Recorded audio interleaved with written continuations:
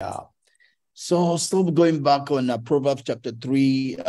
Yesterday we looked at verse 11 and 12. Today we'll go on to verse 13, 14, and it's pretty much just going back to the value, the value, the place of wisdom, and it says that in verse 13, it says, happy is the man and the woman that finds wisdom. Meaning that wisdom is something that needs to be found. Wisdom is not something that will be thrown at us. We need to find it. We need to do some and make some effort to find it. I believe it's Proverbs chapter 25, verse 2 says that it is the glory of God. It is the glory of God to hide a matter, right? And it is the honor of kings to find it out, right?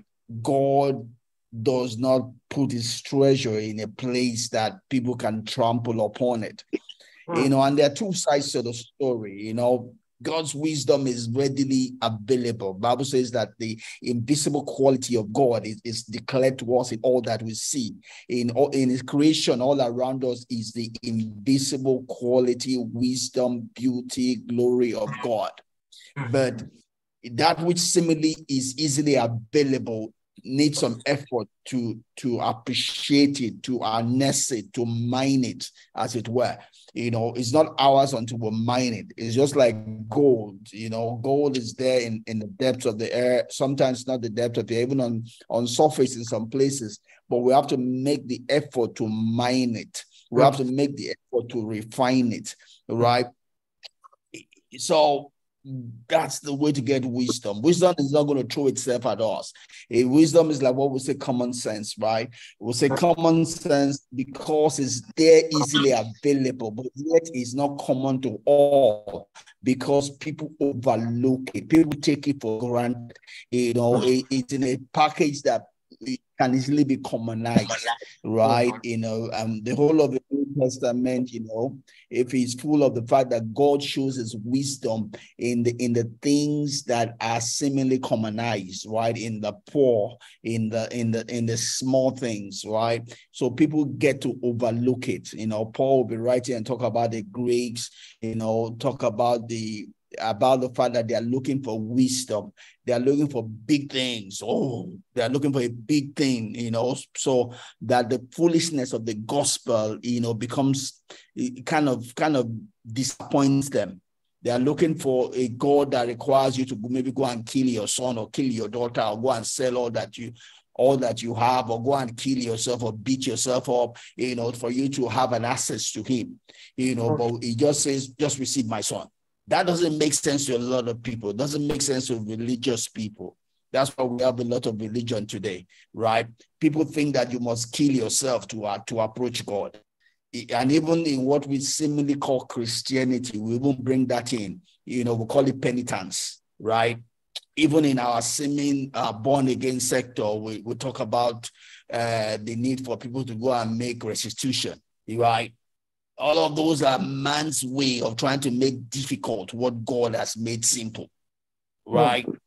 Penitence, when you start cutting yourself, I want to feel the pain because I have sinned, I must suffer like Jesus Christ suffered. That's foolishness. That's devil, right?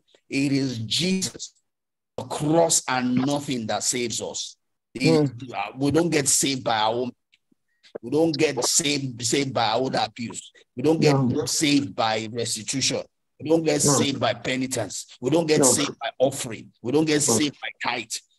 We get saved only by the cross of Jesus Christ. Full stop. Nothing else. We don't get saved because we obey the law. We don't get saved because we belong to a church. We don't get saved because we belong to a set. We don't get saved because our pastor is also, or a bishop or so and so. That's not the reason why we get saved.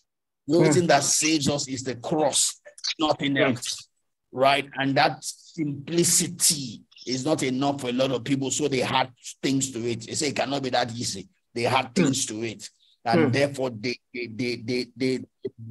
demean the wisdom of God. They demean that which God has presented to us, right? As it were, they are demeaning the glory of God, because they cannot accept the simplicity of the gospel, the wisdom of God.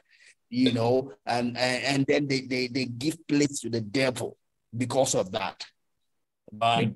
And we'll talk more about it as just like we were sharing from Proverbs chapter 3, and we're looking at verse 13. It says, happy is the man who finds wisdom. Just like we said again, it's not something that comes of his own accord. It's something that we need to find it. Again, looking at Proverbs 25, verse 2, it says, the glory of God is to hide wisdom. The glory of God is to hide the matter because he wants us to find it out. Jesus also tells us that he says, don't cast your pearls, don't cast your treasure, to swines, or to dogs, because they will not deal with it. They will just trample it on their feet. They will not treat it the way you would want it to be treated. And that's important to God, that the things that are holy to God are treated right. We saw God killing the sons of Aaron because they lit a strange fire. They did not value, they did not rightly esteem, they did not consecrate the things that God requires that we concentrate. See, the other man, as David made the mistake of moving the ark on an animal instead of people carrying it.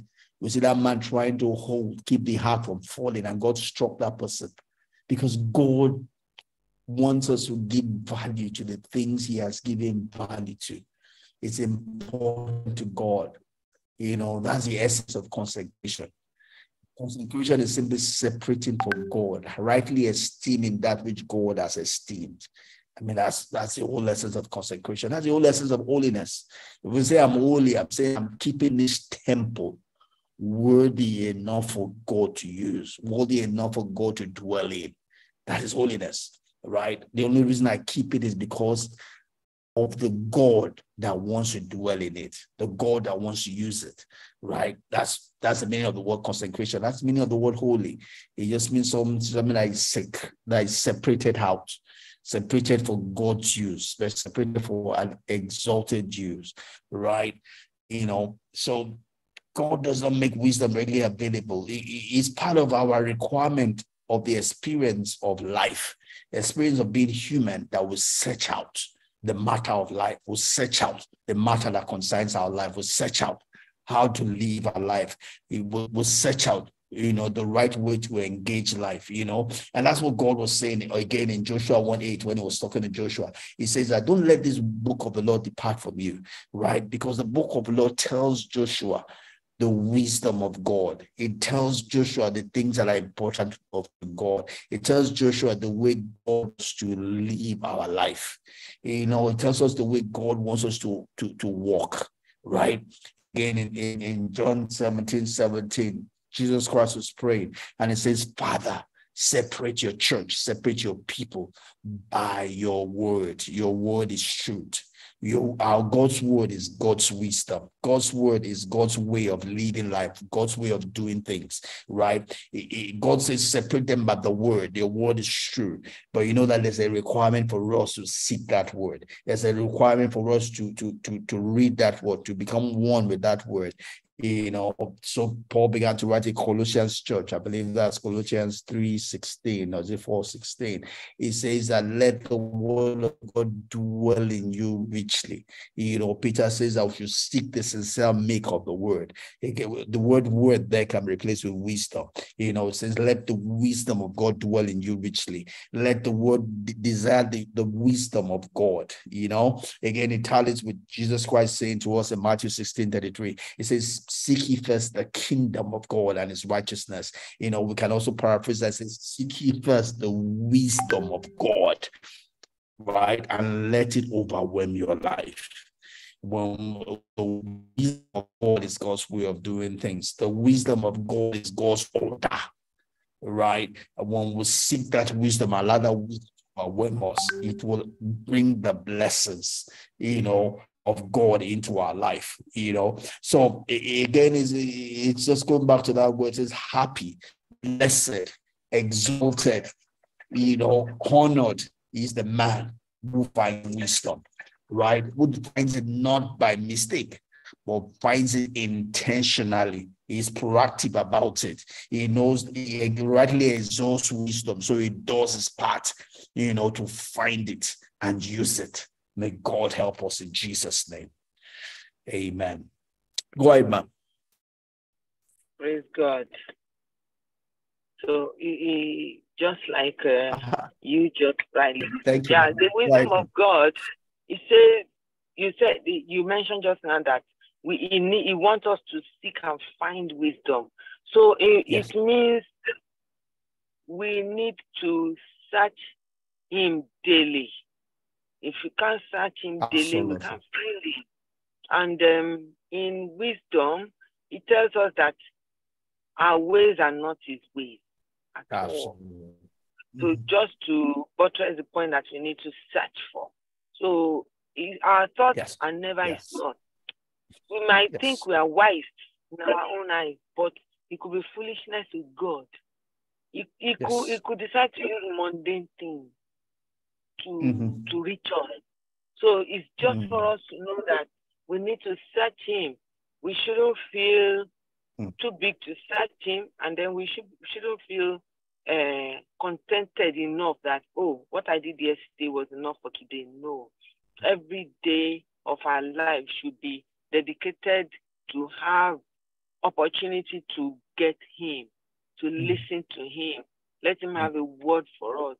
And that's why our daily devotional will come in, where we have personal encounter with him. And then how we relate to others, it tells us how we make use of the talent he has given us during the time we are searching him and we are getting him. And at the end of each moment, there is opportunity for us to have a sense on what we have done. Is it right? Is it wrong? Is there any way of improvement? So it's like a daily loaded benefit, a daily walk with him. We are work in progress. God will help us. Amen. Amen. And that's, recently that's been reoccurring in my mind, that we're spiritual beings here to have a human experience.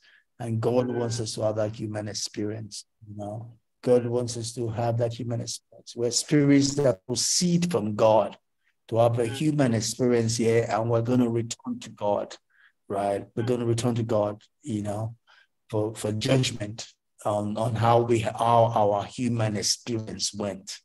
And for us to succeed in our human experience, we need wisdom.